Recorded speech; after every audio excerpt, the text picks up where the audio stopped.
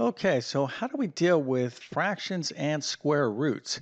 Well, we're going to discuss this in this particular video, and we're going to take a look at three problems. We're going to do each of these, and each of these has a slight twist, but I picked these problems because it kind of highlights the skills that you're going to need to understand if you're taking any sort of algebra course. So if you think you can simplify each one of these, and I'm not looking for you to use your calculator here, so you can put your calculator away, but each of these expressions needs to be simplified.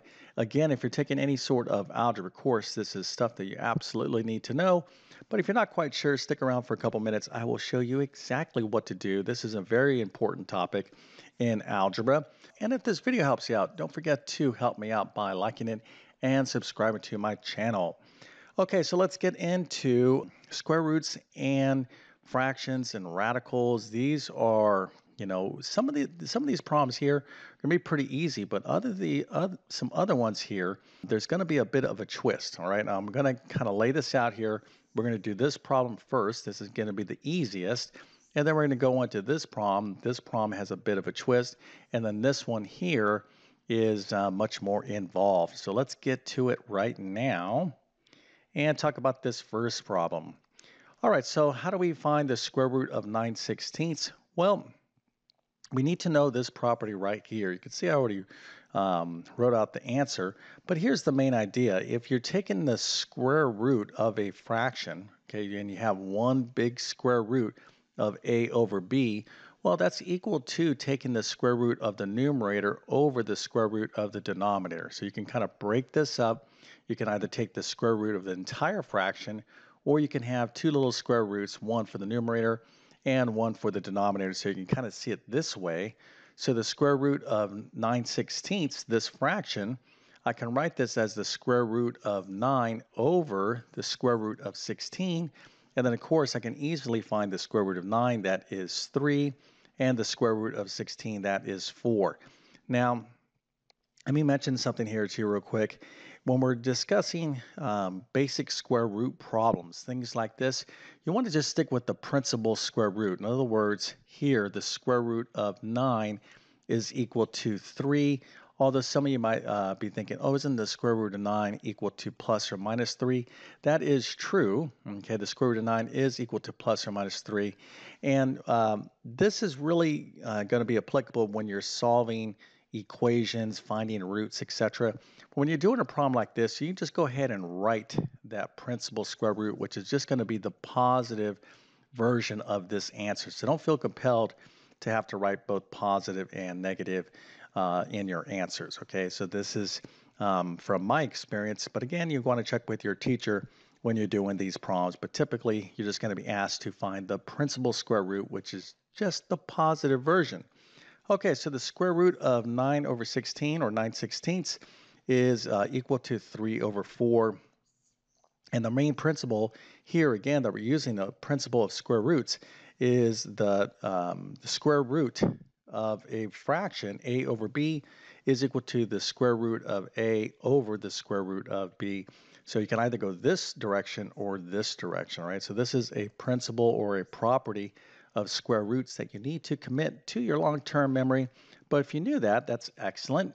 And now let's move on to our next problem. Okay, so here we have the square root of 1/3. So knowing this principle, I'm going to say, okay, I'll just take the square root of the numerator, that's the square root of 1, over the square root of 3. Okay, I'm just applying this property I just showed you right now. And the square root of 1 is 1, and then the square root of 3 is just the square root of 3. Okay, so how many of you think this is a good answer? Okay, are you saying, or would you turn this answer in for credit on a quiz or test? So if you would, you'd be, oh yeah, that looks pretty good to me. Well, unfortunately, I have to give you a sad face because this is not correct. So as some of you are saying, what are you talking about? It's not correct. You're just showing me what to do here. Well, we have a problem, okay? This is correct up to this point, but we're not done, okay? We have 1 over the square root of 3. The square root of 3 right here is something we would classify as an irrational number, okay, an irrational number. Now, on a number line, we have different numbers. So here's 0, here's 1, here's 2, here's -1, here's -2. So we have all sorts of numbers on the number line, okay? So we have natural numbers, whole numbers, integers, rational numbers, and then something called irrational numbers. So irrational numbers are numbers like the square root of 3 or the square root of 7. So if you go into your calculator and you go to the square root of 3, you're going to get a decimal, okay? You're going to start getting some sort of decimal answer, and your calculator is going to continue on with this decimal. This answer, okay, in terms of a decimal, never ends. This decimal goes on forever and ever and ever. It's what we call non-terminating and non-repeating, okay? So here we're trying to divide 1 by a decimal that never ends. It never stops. It never repeats itself. So in mathematics, we do not like that. We do not like to divide a number or have in the denominator an irrational number. Okay, so let's just make sure we're super clear about this because a lot of you might get confused. Let's take a look at this. What if I had 1 over the square root of 9?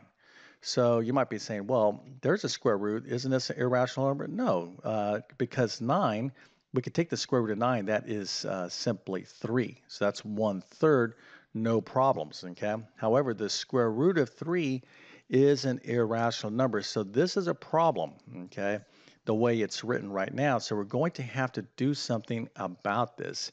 And luckily, we have a procedure that we're going to do, and that's called rationalizing the denominator. Okay, we're going to rationalize the denominator. That's the term, and of course, I'm kind of just using some shorthand here.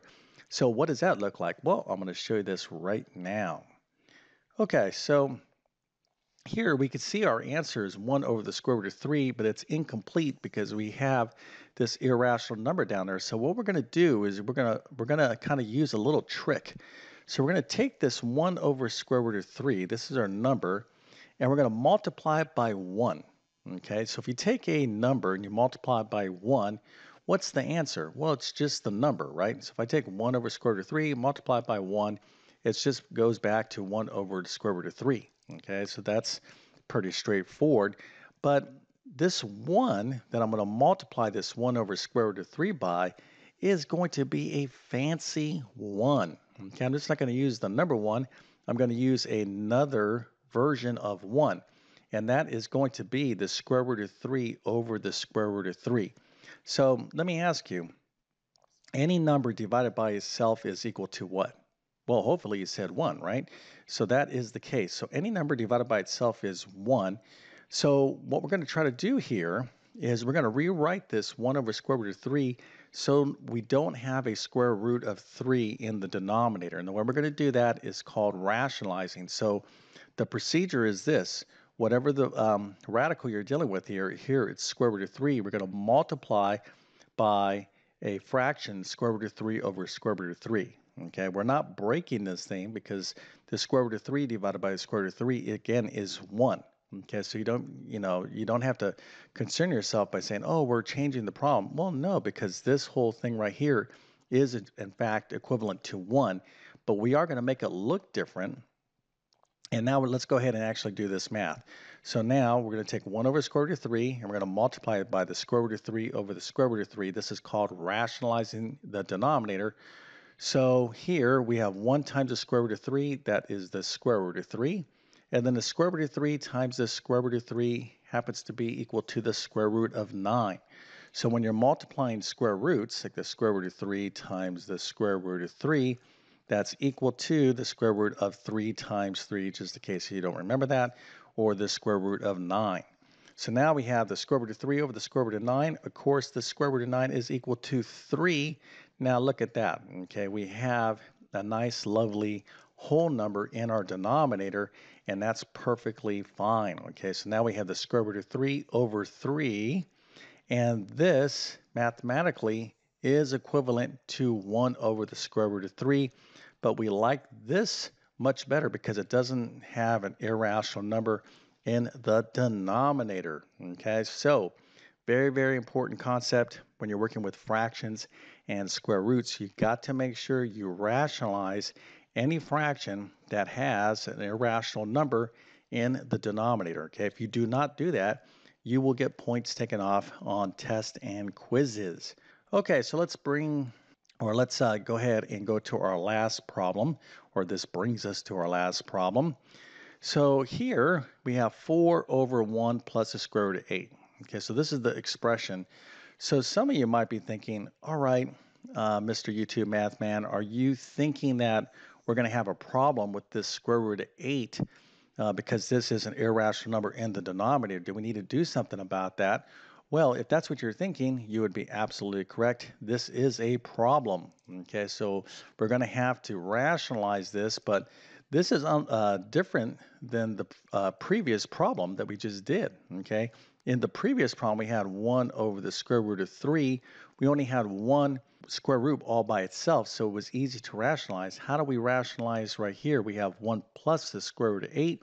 Well, we're going to have to multiply this entire fraction by something called the conjugate. Okay, the conjugate, and the way that works is this. So let's take a look at our denominator. We have 1 plus the square root of 8. The conjugate is going to be the same numbers, okay, 1 and the square root of 8, but the different sign. So if this is plus, this is minus. So this is the conjugate of this, okay? So let's do another example here. What if I had 2 minus the square root of 5? What would be the conjugate? Let's say that was in our denominator. The conjugate would be 2 plus the square root of 5. So it's basically the same thing. You just change the signs, okay? So now what we're going to do is we're going to multiply both the numerator and denominator. That's basically the same thing that we did last time. Let's just go back here real quick. We multiply both the numerator and the denominator by the square root of 3. Over here, we're going to multiply the numerator and denominator by the conjugate, which in this case is going to be 1 minus the square root of 8. Okay, so you're going to have to be pretty good at dealing with multiplications of binomials. In other words, can you multiply, let's say, 2x plus 3 times x minus 7? Okay, how would I multiply these two binomials? Hopefully, you remember the FOIL method, F-O-I-L. Okay, if you don't remember that method, I teach all this stuff in all my algebra courses. I have tons of videos on this on my YouTube channel as well. But basically, you're going to have to multiply these two expressions, 1 plus the square root of 8 times 1 minus the square root of 8, using the same technique as a FOIL technique. In other words, you're going to have to look at these as two binomials. Okay, so the FOIL technique stands for first, outer, inner, last. If you don't know what I'm doing here, you definitely need to do some review, as you're not going to be able to do this problem without understanding the FOIL technique. Okay, so let's go ahead and get into this, and we'll start off first by multiplying 4 times 1 minus the square root of 8. So what does that look like? Well, we can kind of scoot this 4 right here. So this is 4 times 1 minus the square root of 8. So when I use the distributive property, 4 times 1 is 4. And then 4 times this square root of 8 is going to be 4 square root of 8. So there is our numerator. Okay. All right. So now we have to go ahead and deal with this denominator. And let me go ahead and walk you through this right now. Give myself some room. All right, so let's just focus our attention here. And again, we'll use the FOIL technique, first, outer, inner, last. So the first is going to be, these are the first terms of each of these respective binomials. So 1 times 1 is 1, okay? So outer is going to be 1 times negative square root of 8. Inner is going to be the square root of 8 times a positive 1. So that is going to be a positive square root of 8. And then the last terms is going to be square root of 8 times another square root of 8, which is going to be a negative square root of 64, because this is positive, that's times positive times a negative. So we have negative square root of 64. Okay, so hopefully you're with me on this. Now let's go ahead and clean up this denominator here. So what happens? Well, you can see our square roots are going to go away right here. It's this negative square root of 8 plus square root of 8. These are going to cross cancel. Those go away. And then the square root of 64 is 8. Okay, we're talking about the principal square root. So we're left with 1 minus 8. Okay, this is, again, the result of using the conjugate to rationalize. Now notice we don't have any square roots now in the denominator, and then we have our 4 minus 4 square root of 8 in our numerator. So let's go ahead and continue forward. Now, if you're thinking to yourself, this is a lot of work, well, you would be correct. Again, to deal with these expressions in algebra does require a lot of concentration and skills, but we're still not done. All right, so we have 1 minus 8, which of course is negative 7 right here. So 4 minus 4 square root of 8 over negative 7. Are we done? No, we are not done. So you're like, oh my goodness, this is like the problem that never quits. Well, we're almost there, okay? What we need to do is simplify this square root of 8, okay? So let's go ahead and show you how to deal with this. So the square root of 8 is the same thing as the square root of 4 times 2. Okay, so this is the way I can write the square root of 8. And I can break up this big radical here, the square root of 4 times 2, as the square root of 4 times the square root of 2. So you want to remove any perfect squares. So the square root of 4 is what? That's going to be 2. So this is going to be 4 times 2, which of course is 8. And that's exactly what we want to write. So this is going to be 8 times the square root of 2. That's what's remaining there. And of course, we have 4 right there as the part of our expression in the numerator over this negative 7. And now we are done. There's nothing here that we can, no greatest common factor that we can cross cancel. So we are finally done. Okay, so yes, there is a lot involved when you're dealing with square roots and fractions. I try to pick 3 problems that are going to kind of, represent the type of things you're going to see in algebra. But if you got all 3 of these right, I must go ahead and give you a nice, lovely, happy face, an A++, a 130%, and a multiple stars for being such an awesome algebra student. Matter of fact, if you turn in this work and you're in my class, I might just tell you take the rest of the year off. I'll just send you your report card and your awesome grades. But listen, in all seriousness, this is very, very good if you're able to understand this. Now, if you were like, wow, I didn't, this is really hard, I didn't get this. Well, you need to get this. So follow through. Okay. If you don't understand this, look at this as a positive thing. Be like, okay, this is something that's important. I don't get it. So what you want to do is follow through. So how do you follow through? Well, again, if you are taking any sort of algebra course in my math help program, you can check out all my chapters on square roots and radicals, whether it be Algebra 1, Algebra 2, College Algebra, Pre-Calculus, doesn't make a difference. You'll find that material in all those courses. And I have a ton of videos on my YouTube channel that cover this stuff as well. But if this little video helps you out, don't forget to like it and subscribe to my channel. And with that being said, I definitely wish you all the best in your mathematics adventures. Thank you for your time and have a great day.